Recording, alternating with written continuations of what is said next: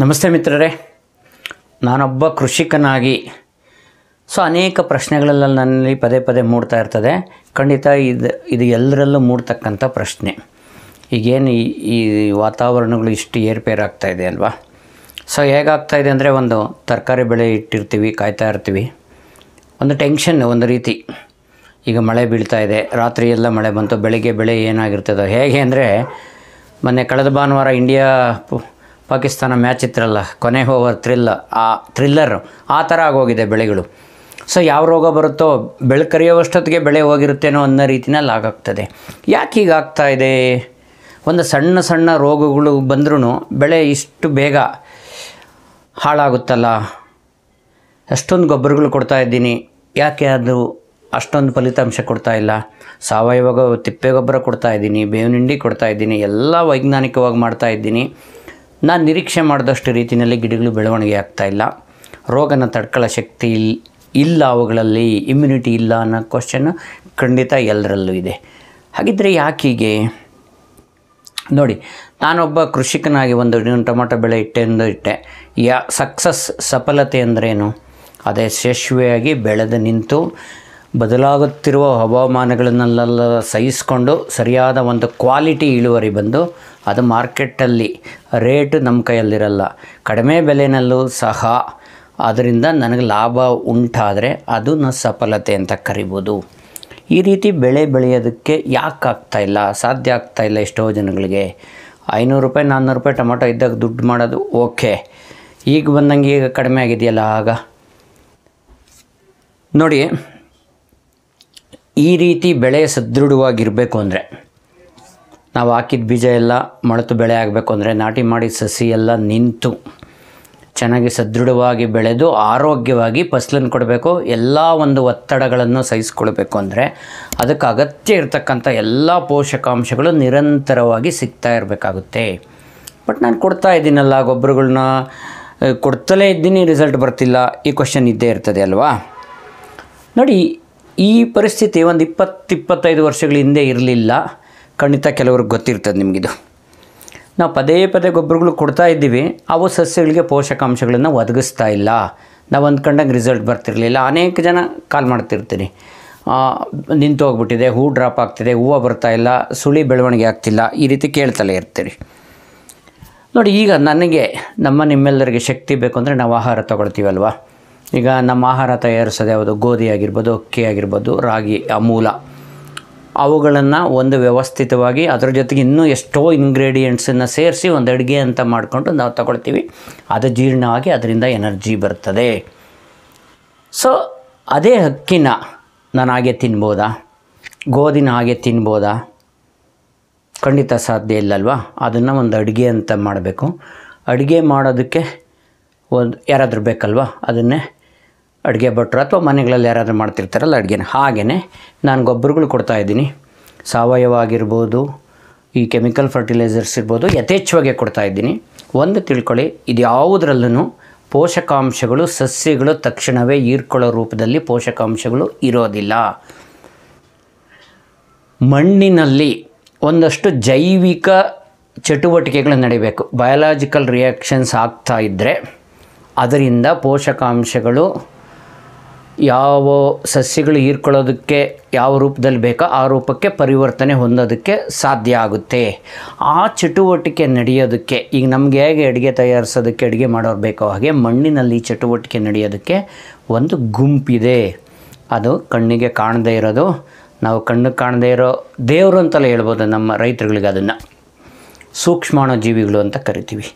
ಕೋಟ್ಯಾಂತರ ಸೂಕ್ಷ್ಮಾಣುಜೀವಿಗಳಿದೆ. ಅದರಲ್ಲಿ ಇನ್ನೂ ವಿಜ್ಞಾನಿಗಳು ಕೆಲವುಗಳನ್ನ ಮಾತ್ರ ಸ್ಕ್ರೀನಿಂಗ್ ಮಾಡಿ ಹೆಸರಿಸಲಿಕ್ಕೆ ಸಾಧ್ಯ ಆಗಿದೆ, ಮಿಕ್ಕವು ಆಗಿಲ್ಲ. ಅವುಗಳು ಇದ್ದಾಗ ಇದು ಒಂದು ಉದಾಹರಣೆ. ಬೇಕಾದ್ರೆ ನೋಡಿ, ನೀವು ಕಾಡು ಎಲ್ಲಾದ್ರೂ ನಾವು ನಮ್ಮಗಳ ಇಂಟರ್ಫಿಯರ್ ಇಲ್ಲದೇ ಇರೋ ಕಡೆ, ನಾವಲ್ಲೇನು ಮ್ಯಾನಿಪುಲೇಷನ್ ಮಾಡಿಲ್ಲ, ಕಾಡಲ್ಲಿ ಎಷ್ಟು ಸಮೃದ್ಧಿಯಾಗಿ ಗಿಡ, ಮರ, ಬಳ್ಳಿ, ಮರಗಳು, ಹೂವಿನ ಗಿಡ ಎಲ್ಲ ಸಮೃದ್ಧವಾಗಿ ಬೆಳೆದಿರ್ತಾವಲ್ವ. ಎಷ್ಟೇ ಮಳೆ ಬರಲಿ, ಏನೇ ಆಗಲಿ, ರೋಗ ಬಂದ್ರೂ ಅದನ್ನು ಹಿಮ್ಮೆಟ್ಟಿ ಬೆಳೀತಲೇ ಇರ್ತವೆ ಅಲ್ವಾ. ಅಲ್ಲಿ ಮಣ್ಣಿನಲ್ಲಿ ನಾವೇನು ಮಾಡಲಿಕ್ಕೆ ಹೋಗಿಲ್ಲ, ಅದು ಆರೋಗ್ಯ ತನ್ನಿಂತಾನೇ ಕಾಪಾಡಿಕೊಂಡಿದೆ. ಈಗ ನಾವು ನಿರಂತರವಾಗಿ ವ್ಯವಸಾಯ ತಗೊಂಡು ಬಂದಿದ್ದೀವಿ. ಅದರಲ್ಲೂ ಗ್ರೀನ್ ರೆವಲ್ಯೂಷನ್ ಆದಮೇಲೆ, ಹಸಿರು ಕ್ರಾಂತಿ ಆದಮೇಲೆ ಬೆಳೀತಿರ್ತಕ್ಕಂಥ ಜನಸಂಖ್ಯೆಗೆ ಅನುಗುಣವಾಗಿ ಉತ್ಪಾದನೆ ಜಾಸ್ತಿ ಮಾಡೋದಕ್ಕೆ ರಾಸಾಯನಿಕ ಗೊಬ್ಬರಗಳ ಇಂಟ್ರೊಡಕ್ಷನ್ ಆಯಿತು. ಅದನ್ನು ನಾವು ಅವೈಜ್ಞಾನಿಕ ಬಳಕೆಯಿಂದ, ಯಾಕೆ ನಾನು ಅವೈಜ್ಞಾನಿಕ ಅಂತೀನಿ ಅಂದರೆ, ಏನು ಶಿಫಾರಸ್ಸು ಮಾಡಿದೆ ಆ ರೀತಿ ಫೀಲ್ಡಲ್ಲಿ ಅಪ್ಲಿಕೇಶನ್ ಆಗ್ತಾಯಿಲ್ಲ. ಅನೇಕ ಬಾರಿ ಮೋಸ್ಟ್ ಆಫ್ ದಿ ಟೈಮ್ ಅಗತ್ಯಕ್ಕಿಂತ ಹೆಚ್ಚು ಕೊಡೋದು, ಅಗತ್ಯ ಇಲ್ಲದೇ ಇರೋ ಪೋಷಕಾಂಶಗಳು ಕೊಡೋದು, ಇವೆಲ್ಲ ನಡೀತಾ ಇರ್ತದೆ. ಈ ರೀತಿ ನಿರಂತರವಾಗಿ ಕೊಡ್ತಾ ಬರ್ತಾ ಇರೋದ್ರಿಂದ ಮಣ್ಣಿನ ಆರೋಗ್ಯದಲ್ಲಿ ಏರುಪೇರಾಗಿದೆ. ಅಲ್ಲಿ ಸೂಕ್ಷ್ಮಾಣು ಜೀವಿಗಳ ಅಸ್ತಿತ್ವಕ್ಕೆ ಧಕ್ಕೆ ಉಂಟಾಗಿದೆ. ಅವುಗಳ ಪರ್ಸೆಂಟೇಜ್, ನಾವು ಬೆಳೆ ಏನಿಡ್ತೀವಿ ಟಾಪ್ ಸಾಯಿಲಲ್ಲಿ, ಅಲ್ಲಿ ಬಯೋಲಾಜಿಕಲ್ ರಿಯಾಕ್ಷನ್ಸ್ ನಡೆದು ಪೋಷಕಾಂಶಗಳು ಬಿಡುಗಡೆ ಆಗಬೇಕಲ್ಲ, ಅಲ್ಲಿ ಅಗತ್ಯ ಇರತಕ್ಕಂಥ ಪ್ರಮಾಣದಲ್ಲಿ ಸೂಕ್ಷ್ಮಾಣು ಜೀವಿಗಳು ಇಲ್ಲ. ಇದರ ಹೊರತಾಗಿಯೂ ಇನ್ನೂ ಬೇರೆ ಒಂದಷ್ಟು ಇನ್ಸೆಕ್ಟ್ಸು ಎಲ್ಲ ಇರುತ್ತೆ ಅದರಲ್ಲಿ, ಮಣ್ಣಿನಲ್ಲಿ ಎರೆಹುಳು ಈ ಥರದ್ದು, ಅವನು ರೈತನಿಗೆ ಪ್ರಯೋಜನಕಾರಿನೇ. ನಾನು ಮುಖ್ಯವಾಗಿ ಸೂಕ್ಷ್ಮಾಣು ಜೀವಿಗಳ ಬಗ್ಗೆ ಮಾತಾಡ್ತಾ ಇದ್ದೀನಿ. ಈಗ ನೋಡಿ, ಸಸ್ಯಗಳಿಗೆ ಎಷ್ಟೊಂದು ಪೋಷಕಾಂಶಗಳು ಅಗತ್ಯ ಇದೆ ನಮ್ಮ ಥರನೇ. ನೋಡಿ, ಒಂದು ಕಾರ್ಬನ್, ಹೈಡ್ರೋಜನ್, ಆಕ್ಸಿಜನ್, ಅದು ವಾತಾವರಣದಲ್ಲಿ ಸ್ವಾಭಾವಿಕವಾಗಿ ಸಿಗೋ ಅಂಥದ್ದು. ಇನ್ನೊಂದು NPK, ಸಾರಜನಕ, ರಂಜಕ, ಪೊಟ್ಯಾಷ್, ಇವುಗಳನ್ನ ನಾವೀಗ ಒದಗಿಸ್ತಾ ಇದ್ದೀವಿ. ಮೊದಲು ನ್ಯಾಚುರಲಾಗಿ ಸಿಗ್ತಾಯಿತ್ತು. ಆಮೇಲೆ ದ್ವಿತೀಯ ಪೋಷಕಾಂಶಗಳು ಕ್ಯಾಲ್ಶಿಯಮ್ಮು, ಮೆಗ್ನೀಷಿಯಮ್ಮು, ಸಲ್ಫರು. ನಂತರ ಸೂಕ್ಷ್ಮ ಪೋಷಕಾಂಶಗಳು micronutrients, boron, iron, copper, zinc, manganese, molybdenum, ಈ ಥರದಲ್ಲಿ ಪ್ರತಿಯೊಂದು ಪೋಷಕಾಂಶಕ್ಕೂ ಅದರದ್ದೇ ಆದ ಒಂದು ರೋಲ್ ಇದೆ ಸಸ್ಯಗಳ ಬೆಳವಣಿಗೆಯಲ್ಲಿ, ಆರೋಗ್ಯ ಮೇಂಟೈನ್ ಮಾಡೋದ್ರಲ್ಲಿ. ಇದರಲ್ಲಿ ಯಾವುದರ ಪೂರೈಕೆಯಲ್ಲಿ ವ್ಯತ್ಯಾಸ ಆದರೂ, ಕೊರತೆ ಉಂಟಾದ್ರೂ ಸದೃಢವಾದ ಫಸಲನ್ನು ತಗೊಳ್ಳೋದಕ್ಕೆ ಸಾಧ್ಯ ಇಲ್ಲ. ಇವುಗಳನ್ನ ನಾವು ಸಾವಯವ ರೂಪದಲ್ಲಾದರೂ ಕೊಡ್ಬೋದು, ರಾಸಾಯನಿಕ ಗೊಬ್ಬರಗಳ ರೂಪದಲ್ಲಾದರೂ ಕೊಡ್ಬೋದು. ಇವು ಸಸ್ಯಗಳಿಗೆ ಹೀರಿಕೊಳ್ಳುವ ರೂಪಕ್ಕೆ ಲಭ್ಯತೆ ಉಂಟಾಗಬೇಕು ಅಂದರೆ ಅಲ್ಲಿ ಸೂಕ್ಷ್ಮಾಣು ಜೀವಿಗಳ ಒಂದು ಸಂಖ್ಯೆ ಇರಬೇಕಾಗ್ತದೆ, ಅವುಗಳ ಪ್ರೆಸೆನ್ಸ್ ಇರಬೇಕಾಗ್ತದೆ. ಅಲ್ಲಿ ಒಂದಷ್ಟು ಅಂತರ್ಪರಿವರ್ತನೆಗಳು ನಡೆಯುತ್ತೆ ಈ ಸೂಕ್ಷ್ಮಾಣು ಜೀವಿಗಳಿಂದ. ಈ ಸೂಕ್ಷ್ಮ ಜೀವಿಗಳ ಪ್ರಕ್ರಿಯೆಗಳು ನಮ್ಮ ನೈಟ್ರೋಜನ್ ಸೈಕಲ್ನ ಸಾರಜನಕ, ರಂಜಕ, ಪೊಟ್ಯಾಷ್ ಇವುಗಳ ಚಕ್ರಗಳ ಭಾಗವಾಗಿದೆ ಈ ಸೂಕ್ಷ್ಮಾಣು ಜೀವಿಗಳ ಒಂದು ಪ್ರಕ್ರಿಯೆಗಳು ಅಂತ ಹೇಳ್ಬೋದು. ಈ ರೀತಿ ನಿರಂತರವಾಗಿ ನಾವು ಅವೈಜ್ಞಾನಿಕವಾಗಿ ಹಾಕಿರೋದ್ರಿಂದ ಅವುಗಳ ಸಂಖ್ಯೆ ಕುಂಠಿತ ಆಗಿದೆಯಲ್ಲ, ಹಾಗಾಗಿ ನೈಸರ್ಗಿಕವಾಗಿ ಅಂತರ್ಪರಿವರ್ತನೆ ಆಗುವ ಸಾಧ್ಯತೆ ಕಡಿಮೆ ಆಗೋಗಿದೆ. ನಾವು ಗೊಬ್ಬರ ಕೊಡ್ತಾ ಇದ್ದೀವಿ, ಅದರಿಂದ ಪೋಷಕಾಂಶಗಳು ಸಸ್ಯಗಳಿಗೆ ದೊರೀತಾ ಇಲ್ಲ. ಹಾಗಿದ್ರೆ ಏನು ಮಾಡಬೇಕು? ಸೂಕ್ಷ್ಮಾಣು ಜೀವಿಗಳ ಸಂಖ್ಯೆಯನ್ನು ನಾವು ಹೆಚ್ಚು ಮಾಡಬೇಕಾಗಿದೆ. ಅವನ್ನು ಈಗ ಕೆಲವು ಮೀಡಿಯಾಗಳಲ್ಲಿ ಬಳಸಿ ಅವುಗಳನ್ನು ಮಣ್ಣಿಗೆ ಕೊಡುವ ತಂತ್ರಜ್ಞಾನ ಅನೇಕ ವರ್ಷಗಳಿಂದ ಬಂದಿದೆ. ಇತ್ತೀಚಿನ ವರ್ಷಗಳಲ್ಲಿ ಹೆಚ್ಚು ಪ್ರಚಲಿತದಲ್ಲಿದೆ. ರೈತರಿಗೂ ಇದ್ರ ಬಗ್ಗೆ ಜಾಗೃತಿ ಮೂಡ್ತಾ ಇದೆ. ಈ ರೀತಿ ಅನೇಕ ರೀತಿಯ ಸೂಕ್ಷ್ಮಾಣು ಜೀವಿಗಳನ್ನು ಮಣ್ಣಿಗೆ ಸೇರ್ಸೋಕ್ಕೆ ನಾವು ಬಳಸ್ತೀವಲ್ಲ, ಅವುಗಳನ್ನೇ ನಾವು ಜೈವಿಕ ಗೊಬ್ಬರಗಳು ಅಂತ ಹೇಳ್ತೀವಿ. ನಮ್ಮ ಪ್ರಾರಂಭದಿಂದ ನಾನು ಎಲ್ಲ ವೀಡಿಯೋಸ್ಗಳಲ್ಲೂ ಅದನ್ನೇ ಹೇಳ್ತಾ ಬಂದಿದ್ದು, ಪೋಷಕಾಂಶ ನಿರ್ವಹಣೆಯಲ್ಲಿ ಸಾವಯವ ರಾಸಾಯನಿಕ ಗೊಬ್ಬರಗಳ ಜೊತೆಗೆ ಜೈವಿಕ ಗೊಬ್ಬರಗಳನ್ನು ಬಳಸಲೇಬೇಕು ಅಂತ.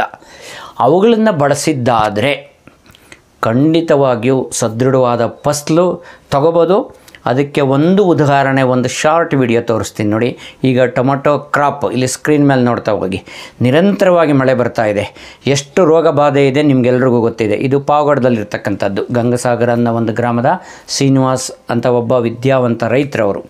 ಆ್ಯಕ್ಚುಲಿ ತಾಂತ್ರಿಕ ಪದವೀಧರರವರು, ಬಟ್ ಕೃಷಿನ ಎಷ್ಟು ಅಧ್ಯಯನ ಮಾಡಿದ್ದಾರೆ ಅಂದರೆ ನೋಡಿ ಅಲ್ಲಿ ನೀವು ಕ್ವಾಲಿಟಿ ಹೇಗಿದೆ ಅಂತ. ಆ್ಯಕ್ಚುಲಿ ಇವತ್ತು ಮಾರ್ಕೆಟ್ಗೆ ಹೋಗಿ ಬಂದು ಫೋನ್ ಮಾಡಿದರು. ಕೋಲಾರಲ್ಲಿ ಅವ್ರದ್ದೇ 280 ರೂಪಾಯಿ ಹೈಯೆಸ್ಟ್ ರೇಟ್ ಹೋಗಿದೆ. 480 ಬಾಕ್ಸ್ ಹಾಕಿದ್ದಾರೆ ಇವತ್ತು. 7,000 ಸಸಿ ನಾಟಿ ಮಾಡಿರೋದು. ಯಾಕೆ ಸಾಧ್ಯ ಆಯಿತು ನೋಡಿ, ನಾನು ಭೂಮಿ ತಯಾರಿಕೆದು ಟೊಮೊಟೊ ವೀಡಿಯೋದಲ್ಲಿ ಹೇಳಿದೆ, ಕನಿಷ್ಠ 3 ವಾರ ಮೊದಲು ಸಾವಯವ ಗೊಬ್ಬರದ ಜೊತೆ ಈ ಜೈವಿಕ ಗೊಬ್ಬರಗಳನ್ನು ಸೇರಿಸಬೇಕಾಗ್ತದೆ ನೀವು ಅಂಥೇಳಿ. ಅದು ಬೇರೆ ಬೇರೆ ಕನ್ಸಾರ್ಟಿಯಮ್ ರೂಪದಲ್ಲಿ ಸಿಗುತ್ತೆ. Doctor soil, doctor plant, soil doctor, ಈ ಥರ ಬೇರೆ ಬೇರೆ ಕಂಪ್ನಿಗಳ ಬೇರೆ ಬೇರೆ ಹೆಸರುಗಳಿದೆ. ಅದು ಇವ್ರು ನನ್ನ ಹತ್ರನೇ ತೊಗೊಂಡೋಗಿದ್ರು ಅವರು. ಅದ್ರ ಜೊತೆ ನನ್ನ ಸಾವಯವ ಗೊಬ್ಬರ, ಹಿಂಡಿಗಳು, ತಿಪ್ಪೆ ಗೊಬ್ಬರದ ಜೊತೆ ಇವುಗಳನ್ನ ಹಾಕಿದ್ರು. ಆಮೇಲೆ bio control agents, Trichoderma, Pseudomonas ಹಾಕಿದ್ರಿಂದ ಆ ರೀತಿ ಬರೋದಕ್ಕೆ ಸಾಧ್ಯ ಆಗಿದೆ. ಹಾಗಿದ್ರೆ ಜೈವಿಕ ಗೊಬ್ಬರಗಳು ಅಂದರೆ ಏನು ನೋಡಿ? ಈ ಜೈವಿಕ ಗೊಬ್ಬರಗಳು ಅಂತಂದರೆ ತಮ್ಮ ಜೈವಿಕ ಚಟುವಟಿಕೆಗಳಿಂದ ಸಸ್ಯಗಳಿಗೆ ಅಗತ್ಯವಿರುವ ಪೋಷಕಾಂಶಗಳನ್ನು ಮಣ್ಣಿನಲ್ಲಿ ಲಭ್ಯಗೊಳಿಸ್ತಕ್ಕಂಥ ಸೂಕ್ಷ್ಮಾಣುಜೀವಿಗಳನ್ನು ಒಳಗೊಂಡಿರ್ತಕ್ಕಂಥ ಒಂದು ಪದಾರ್ಥಗಳನ್ನು ನಾವು ಜೈವಿಕ ಗೊಬ್ಬರಗಳು ಅಂತ ಕರಿಬೋದು. Bio fertilisers R microbial ಇನಾಕ್ಯುಲೆಂಟ್ಸ್ capable of fixing and mobilizing important nutritional elements in the soil through biological processes ಅಂತ ಕರಿಬೋದು. ಈ ಜೈವಿಕ ಗೊಬ್ಬರಗಳು ಯಾವ್ಯಾವುದು, ಟೈಪ್ಸ್ ಆಫ್ ಬಯೋ ಫರ್ಟಿಲೈಸರ್ಸ್ ಯಾವುದು ನೋಡಿ. ಮೊದಲನೇದಾಗಿ ನೈಟ್ರೋಜನ್ ಫಿಕ್ಸಿಂಗ್ ಬಯೋ ಫರ್ಟಿಲೈಸರ್ಸ್ ಅಂತ ಕರಿಬೋದು. ಸಾರಜನಕವನ್ನು ಸ್ಥಿರೀಕರಿಸ್ತಕ್ಕಂಥ ಜೈವಿಕ ಗೊಬ್ಬರಗಳು. ವಾತಾವರಣದಲ್ಲಿರ್ತಕ್ಕಂಥ ಸಾರಜನಕವನ್ನು ಸ್ಥಿರೀಕರಿಸಿ ಮಣ್ಣಿನಲ್ಲಿ ಮತ್ತು ಕೆಲವು ಸಸ್ಯಗಳ ಬೇರುಗಳ ಗಂಟುಗಳಲ್ಲಿ ಸ್ಥಿರೀಕರಿಸ್ತಕ್ಕಂಥ ಒಂದು ಸೂಕ್ಷ್ಮಾಣುಜೀವಿಗಳಿರ್ತದೆ. ಯಾವ್ಯಾವುದು? ರೈಸೋಬಿಯಮ್ನ different species, ಅಜೋಸ್ಪೈರಿಲಮ್ಮು, ಅಜೋಟೋಬ್ಯಾಕ್ಟರು. Again ಅಜಟೋಬ್ಯಾಕ್ಟರಲ್ಲಿ different species ಇದೆ. ಎರಡನೇದು ಫಾಸ್ಫರಸ್ ಸಾಲ್ಯುಬಲೈಸಿಂಗ್ ಬಯೋ ಫರ್ಟಿಲೈಸರ್ಸ್, ರಂಜಕವನ್ನು ಕರಗಿಸ್ತಕ್ಕಂಥ ಸೂಕ್ಷ್ಮಜೀವಿ ಗೊಬ್ಬರಗಳು ಅಂತ ಹೇಳ್ಬೋದು. ಅದು Pseudomonas ಸ್ಟ್ರಿಯೇಟಾ, bacillus ಪಾಲಿಮಿಕ್ಸಾ, bacillus ಮೆಗಾಟಿರಿಯಮ್ and species of Aspergillus ಇವುಗಳನ್ನು ಒಳಗೊಂಡಿರ್ತದೆ. ಇನ್ನು ಮೂರನೇದು ಪೊಟ್ಯಾಷಿಯಮ್ ಮೊಬಿಲೈಸಿಂಗ್ ಬಯೋ ಫರ್ಟಿಲೈಸರ್ಸ್, ಇದು ಫ್ರಾಟಿಯುರಾ ಅರಾಂಚಿಯಾ ಅಂತ ಕರಿಬೋದು. ಇನ್ನೊಂದು ಸಲ್ಫರ್ ಸಾಲ್ಯುಬಲೈಸಿಂಗ್ ಬಯೋ ಫರ್ಟಿಲೈಸರ್ಸ್, ಇದು ಥಯೋಬ್ಯಾಸಿಲಸ್ ಥಯೋಆಕ್ಸಿಡ್ಯಾನ್ಸ್. ಇನ್ನೊಂದು ಕೆಟಗರಿ ಜಿಂಕ್ ಸಾಲ್ಯುಬಲೈಸರ್ಸ್ ಅಂತ ಕರಿಬೋದು, ಇದು ಬ್ಯಾಸಿಲಸ್ ಆರ್ಯಬಟೈ ಸೂಡೋಮೊನಾಸ್ ಸ್ಪೀಸೀಸ್. ಇನ್ನೊಂದು iron solubilising bio fertilisers, ಅಸಿಡಿಥಿಯೋ bacillus ಫೆರಾಕ್ಸಿಡ್ಯಾನ್ಸ್. ಇನ್ನೊಂದು ಸಿಲಿಕಾನ್ ಸಾಲ್ಯುಬಲೈಸಿಂಗ್ ಬಯೋ ಫರ್ಟಿಲೈಸರ್ಸ್, ಇದು ಬ್ಯಾಸಿಲಸ್ ಸ್ಪೀಸೀಸ್. ಇನ್ನೊಂದು ತುಂಬ ಪ್ರಚಲಿತವಾಗಿರ್ತಕ್ಕಂಥದ್ದು, ಸುಮಾರು ಜನಕ್ಕೆ ಗೊತ್ತಿದೆ, ವ್ಯಾಮ್ ಅಂತ ಏನು ಕರಿತೀವಿ, ವೆಸಿಕ್ಯುಲಾರ್ ಆರ್ಬಸ್ಕ್ಯುಲಾರ್ ಮೈಕೋರೈಸಾ. ಏನಿದು ಅಂದರೆ ಇದು symbiotic fungi which helps plant to capture nutrients such as phosphorus, sulphur and nitrogen and micronutrients from the soil. It also imports drought tolerance and resistance to soil Born fungus ಅಂತ ಕರಿಬೋದು VAM. ಹಾಗಿದ್ದರೆ ಈ bio fertilisers ಜೈವಿಕ ಗೊಬ್ಬರಗಳು ಹೇಗೆ ಕೆಲಸ ಮಾಡ್ತವೆ? How do these bio fertilisers work and what are the benefits? ಅವುಗಳಿಂದ ನಮಗೆ ಏನು ಲಾಭ? ನೋಡಿ, ವಾತಾವರಣದಲ್ಲಿ ಲಭ್ಯ ಇರತಕ್ಕಂಥ ಸಾರಜನಕವನ್ನು ಮಣ್ಣಿನಲ್ಲಿ ಮತ್ತು ಕೆಲವು ಸಸ್ಯಗಳು ಅಂತ ಹೇಳಿದೆ, ದ್ವಿದಳ ಧಾನ್ಯಗಳ ಬೆಳೆಗಳ ಬೇರುಗಳಲ್ಲಿ ಗಂಟುಗಳಲ್ಲಿ ಸ್ಥಿರೀಕರಿಸುತ್ತೆ ಮತ್ತು ಸಸ್ಯಗಳಿಗೆ ಲಭ್ಯವಾಗುವಂತೆ ಮಾಡ್ತವೆ. Bio fertilizers fix atmospheric nitrogen in the soil and root nodules of leguminous crops and make it available to the plants. ಮತ್ತು ಮಣ್ಣಿನಲ್ಲಿ ಕರಗದ ರೂಪದಲ್ಲಿರ್ತಕ್ಕಂಥ ರಂಜಕಾಂಶಗಳಿದೆ ಕೆಲವು. ಯಾವುದು? ಟ್ರೈಕ್ಯಾಲ್ಸಿಯಂ, ಐರನ್ ಮತ್ತು ಅಲ್ಯೂಮಿನಿಯಂ ಫಾಸ್ಫೇಟ್ಗಳು. ಇವುಗಳನ್ನು ಕರಗುವ ರೂಪಕ್ಕೆ ಪರಿವರ್ತಿಸಿ ಬೆಳೆಗಳಿಗೆ ಲಭ್ಯ ಆಗುವಂತೆ ಮಾಡ್ತಕ್ಕಂಥದ್ದು. Bio fertilizers solubilize the insoluble forms of phosphates like tricalcium, iron and aluminum phosphates into available forms ಅಂತ ಕರಿಬೋದು. ಇನ್ನು ಜೊತೆಗೆ ಈ ಬಯೋ ಫರ್ಟಿಲೈಸರ್ಸ್ ಬೇರುಗಳ ಬೆಳವಣಿಗೆಯನ್ನು ಉತ್ತೇಜಿಸ್ತಕ್ಕಂಥ ಕೆಲವು ಹಾರ್ಮೋನುಗಳು ಮತ್ತು ಮೆಟಬಲೈಟ್ಸ್ಗಳನ್ನು ಉತ್ಪಾದನೆ ಮಾಡ್ತವೆ. They produce hormones and metabolites which promote root growth. ಮಣ್ಣಿನಲ್ಲಿರ್ತಕ್ಕಂಥ ಸಾವಯವ ಪದಾರ್ಥಗಳನ್ನು, ಅಂಶಗಳನ್ನು ಕಳೆಯುವಂತೆ ಮಾಡಿ ಅದರಲ್ಲಿನ ಖನಿಜಾಂಶಗಳು ಬೆಳೆಗಳಿಗೆ ಲಭ್ಯವಾಗುವಂತೆ ಮಾಡ್ತವೆ. They decompose organic matter and help in mineralisation. ಇವುಗಳನ್ನು ಒಂದು ಕನ್ಸಾರ್ಷಿಯ ರೂಪದಲ್ಲಿ ಕೊಡ್ತಾರೆ. ಈಗ ಕಂಪನಿಗಳಲ್ಲಿ ಲಭ್ಯ ಇದೆ, ಸುಮಾರು ಕಂಪನಿಗಳಲ್ಲಿ ಇವುಗಳನ್ನೆಲ್ಲ ಒಳಗೊಂಡು ಒಂದು ಕನ್ಸಾರ್ಟಿಯಮ್ ತಯಾರಿಸಿ ಅದರ ರೂಪದಲ್ಲಿ ಕೊಡ್ತಾರೆ. ಇದನ್ನು ಬಳಸೋದ್ರಿಂದ ನಮಗೇನು ಪ್ರಯೋಜನ ಸಿಗುತ್ತೆ? ಅಗೇನ್ ಇಲ್ಲಿ ಒಂದು ಜಾಗೃತರಾಗಿರಬೇಕು. ಅನೇಕ ಜನ ಬಳಸಿದ್ದಾದ್ಮೇಲೆ ನನ್ನ ಹತ್ರ ಕೆಲವರು ಹೇಳಿದಿರಿ ಅದರಿಂದ ಏನು ಉಪಯೋಗ ಆಗಲಿಲ್ಲ, ಫಸ್ಟ್ ಟೈಮ್ ಹಾಕಿದಾಗ ಉಪಯೋಗ ಬಂತು ಅಂತ. ಬಟ್ ಈ ವಿಡಿಯೋ ಪೂರ್ತಿ ನೀವು ಮೊದಲಿಂದ ಸ್ಕಿಪ್ ಮಾಡ್ದಂಗೆ ಕೇಳಿಸ್ಕೊಂಡಿದ್ರೆ ಅರ್ಥ ಆಗಿರುತ್ತೆ. ಇವು ಸೂಕ್ಷ್ಮಾಣು ಜೀವಿಗಳು ಏನು ಮಾಡುತ್ತೆ ಮಣ್ಣಿನಲ್ಲಿ, ಈಗ ಇಷ್ಟೊತ್ತು ಹೇಳಿದ್ನಲ್ಲ ಹಾಗೆ ಮಣ್ಣಿನಲ್ಲಿ ಕರಗದ ರೂಪದಲ್ಲಿರೋವನ್ನ ಕರಗಿಸಿ ಸಿಗೋ ಹಂಗೆ ಮಾಡುತ್ತೆ ಅಂತ. ಅಂದರೆ ಅಲ್ಲಿ ಇವುಗಳ ಉಳಿಯುವಿಕೆಗೂ ಒಂದಷ್ಟು ಸಾವಯವ ಪದಾರ್ಥಗಳು ಬೇಕಾಗ್ತದೆ. ನೀವು ಮೊದಲನೇ ಸರಿ, ಎರಡನೇ ಸರಿ, ಮೂರನೇ ಸರಿ ಬಳಸಿದಾಗ ನಿಮ್ಮ ಭೂಮಿನಲ್ಲಿ ಇತ್ತು, ಅದನ್ನು ಉಪಯೋಗಿಸ್ಕೊಂಡು ಇವು ಪೋಷಕಾಂಶಗಳನ್ನು ಒದಗಿಸಿ ಉಳ್ಕೊತವೆ.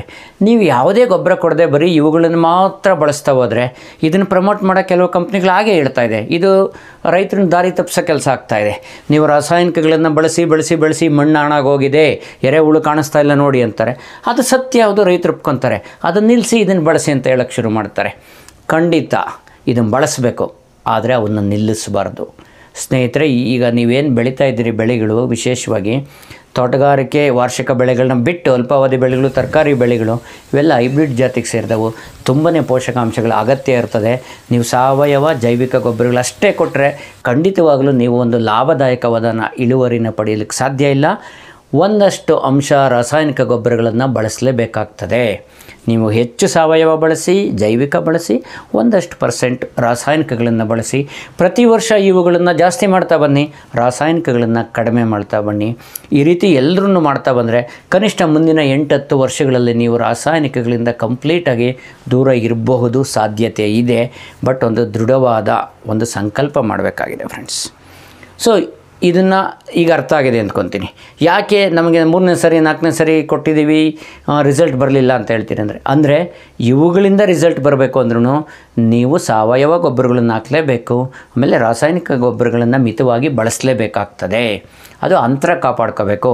ಇವತ್ತು ನಾನು ಮೈಕ್ರೋಬಿಯಲ್ ಕನ್ಸಾರ್ಟಿಯ ಕೊಟ್ಬಿಟ್ಟು ನಾಳೆ ಗೊಬ್ಬರ ಕೊಟ್ಟರೆ ಖಂಡಿತ ಉಪಯೋಗ ಆಗಲ್ಲ. ಅದಕ್ಕೆ ನಾನು ಅನೇಕ ಈ ಬೆಳೆಗಳ ಒಂದು ವಿಡಿಯೋಗಳಲ್ಲಿ ಹೇಳಿರೋದು, ಭೂಮಿ ತಯಾರು ನಾಟಿಗೆ 3 ವಾರ ಮುಂಚೆನೇ ಸಾವಯವ ಗೊಬ್ಬರದ ಜೊತೆ ಈ ಜೈವಿಕ ಗೊಬ್ಬರಗಳನ್ನು ಸೇರಿಸಿ ಒಂದು 3 ವಾರ ನೀರು ಕೊಡ್ತಾಯಿರಿ. ಅವು ಚೆನ್ನಾಗಿ ಅಭಿವೃದ್ಧಿ ಆದಮೇಲೆ ನೀವು ಬೆಳೆ ಒಂದು ಸರಿ ಪ್ರಾರಂಭ ಮಾಡಿದ್ಮೇಲೆ ರಾಸಾಯನಿಕ ಗೊಬ್ಬರ ಕೊಡೋದು, ಔಷಧಿಗಳಿಂದ ಟ್ರೀಟ್ಮೆಂಟ್ ಮಾಡೋದು ನಡೀತಲೇ ಇರ್ತದೆ. ಅಟ್ಲೀಸ್ಟ್ ನಿಮ್ಮದು 3.5-4 ತಿಂಗಳು ಬೆಳೆಗಳಿಗಾಗುವಷ್ಟು ಸೂಕ್ಷ್ಮಾಣು ಜೀವಿಗಳ ಅಭಿವೃದ್ಧಿ ಆಗಿರ್ತವೆ. ನೆಕ್ಸ್ಟ್ ಬೆಳೆ ಇಡೋದಕ್ಕೆ ಮುಂಚೆ ಮತ್ತೆ ಇದೇ ರೀತಿ ಟ್ರೀಟ್ಮೆಂಟ್ ಮಾಡ್ಕೊತ ಬನ್ನಿ. ಖಂಡಿತವಾಗ್ಲೂ ಉತ್ತಮವಾದ, ನಾನಾಗಲೇ ಶ್ರೀನಿವಾಸ ಅವ್ರ ಉದಾಹರಣೆ ಕೊಟ್ಟನಲ್ಲ, ಆ ರೀತಿ ಫಸಲು ತೊಗೋಬೋದು ಫ್ರೆಂಡ್ಸ್. ಸೊ ಇವುಗಳನ್ನ ಕೊಡೋದ್ರಿಂದ ನಮಗೇನು ಬೆನಿಫಿಟ್ ಸಿಗುತ್ತೆ ಅಂದರೆ, ಸ್ವಲ್ಪ ಅರ್ಲಿ ಸೀಡ್ ಜರ್ಮಿನೇಷನ್ ಆಗುತ್ತೆ. ಬೀಜ ನೀವು ನಾಟಿ ಮಾಡಿದಾಗ ಜರ್ಮಿನೇಷನ್ ತುಂಬ ಚೆನ್ನಾಗಿ ಬರ್ತದೆ, ಸ್ವಲ್ಪ ಶೀಘ್ರವಾಗಿ ಬರ್ತದೆ. ಆಮೇಲೆ ಸಸಿಗಳು ನೀವು ನರ್ಸರಿಗಳಲ್ಲಿ ಬಳಸಿದ್ದೇ ಆದರೆ ಕನ್ಸಾರ್ಟಿಯಮ್ನ, they become ready for early transplanting by 3 to 4 days ಅಂತ ಹೇಳ್ಬೋದು. ಆಮೇಲೆ ಇನ್ಕ್ರೀಸ್ಡ್ ಸೀಡ್ಲಿಂಗ್ ವಿಗರ್, ಅವು ಬೆಳೆಯುವ ವೇಗ, ನಾಟಿಯಾಗಿ ಎಸ್ಟಾಬ್ಲಿಷ್ ಆಗ್ತಕ್ಕಂಥ ವೇಗ ತುಂಬ ಸದೃಢವಾಗಿರ್ತದೆ ಅಂತ ಹೇಳ್ಬೋದು. ಆಮೇಲೆ ನಾವು ಕೊಡ್ತಕ್ಕಂಥ ಸಾರಜನಕ ಮತ್ತು ರಂಜಕದ ಗೊಬ್ಬರಗಳ ಪ್ರಮಾಣವನ್ನು ಖಂಡಿತವಾಗಲೂ 25-30% ಕಡಿಮೆ ಮಾಡಬಹುದು ಫ್ರೆಂಡ್ಸ್. ಇನ್ನೂ ವಿಶೇಷವಾಗಿ ಇವೆಲ್ಲ ಒಂದು ಕಾರ್ಯ ನಡೆಯೋದ್ರಿಂದ, ಬೆನಿಫಿಟ್ ಸಿಗೋದ್ರಿಂದ ಟೋಟಲ್ ನಿಮ್ಮ ಬೆಳೆಯ ಕ್ವಾಲಿಟಿ ಜೊತೆಗೆ ಇಳುವರಿನಲ್ಲಿ 5-25% ಬೇರೆ ಬೇರೆ ಬೆಳೆಗಳಲ್ಲಿ ಬೇರೆ ಬೇರೆ ಪರ್ಸೆಂಟಲ್ಲಿ ಇಳುವರಿ ಪಡೆಯಲಿಕ್ಕೆ ಸಾಧ್ಯ ಇದೆ. ಸೊ ಹಾಗಾಗಿನೇ ನಾನು ಈ ಜೈವಿಕ ಗೊಬ್ಬರಗಳನ್ನು ಕಣ್ಣಿಗೆ ಕಾಣದ ದೇವರು ಅಂತಲೇ ಹೇಳ್ಬೋದು. ಬಹಳ 100 ವರ್ಷಗಳ ಹಿಂದೆಯೇ ಮಣ್ಣಿನ ಆರೋಗ್ಯಕ್ಕೆ ಪ್ರಾಮುಖ್ಯತೆ ಕೊಡೋದ್ರ ಬಗ್ಗೆ ಪುರಂದರದಾಸರು ಹೇಳಿದರು. ಮಣ್ಣನ್ನು ನೀವು ಉದಾಸೀನ ಮಾಡಬೇಡಿ, ಮಣ್ಣ ಬಿಟ್ಟವನಿಗೆ ಆಧಾರವಿಲ್ಲ ಅಂತ ಹೇಳ್ತಾಯಿದ್ರು ಅವರು. ಹಾಗೆಯೇ ಫ್ರೆಂಡ್ಸ್, ದಯವಿಟ್ಟು ಇದನ್ನು ನೋಡಿ, ಸಾವಯವ ಇದೆ, ಜೈವಿಕ ಇದೆ, ರಾಸಾಯನಿಕ ಇದೆ. ನೀವು ಯಾರೆಲ್ಲ ಹೈಬ್ರಿಡ್ ತರಕಾರಿಗಳು ಬೆಳೀತಿದ್ದೀರಿ, ಇವು ಮೂರನ್ನು ಒಳಗೊಂಡಂಥ ಬೇಸಾಯ ಕ್ರಮ ಅನುಸರಿಸಿದ್ದೆ ಆದರೆ ಖಂಡಿತವಾಗಲೂ ಎಷ್ಟೇ ಬೆಲೆ ಕುಸಿತ ಆದ್ರೂ ನಿಮ್ಮ ಬೇಸಾಯ ನಷ್ಟ ಆಗಲ್ಲ, ಬೆಳೆ ನಷ್ಟ ಆಗಲ್ಲ ಅಂತ ಹೇಳಲಿಕ್ಕೆ ಇಷ್ಟಪಡ್ತೀನಿ ಫ್ರೆಂಡ್ಸ್. ಸೊ ವಿಡಿಯೋ ಇಷ್ಟ ಆಗಿದೆ ಅಂದ್ಕೊತೀನಿ. ದಯವಿಟ್ಟು ಲೈಕ್ ಮಾಡಿ friends. Thank you very much. Bye.